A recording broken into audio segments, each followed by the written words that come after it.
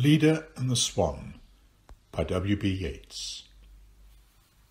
A sudden blow, the great wings beating still above the staggering girl, her thighs caressed by the dark webs, her nape caught in his bill, he holds her helpless breast upon his breast.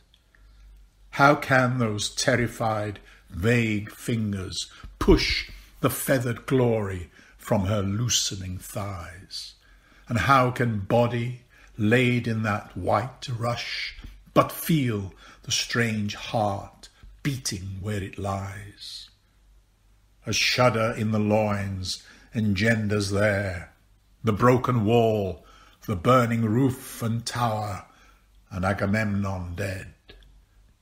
Being so caught up, so mastered by the brute blood of the air, did she put on his knowledge with his power before the indifferent beak could let her drop?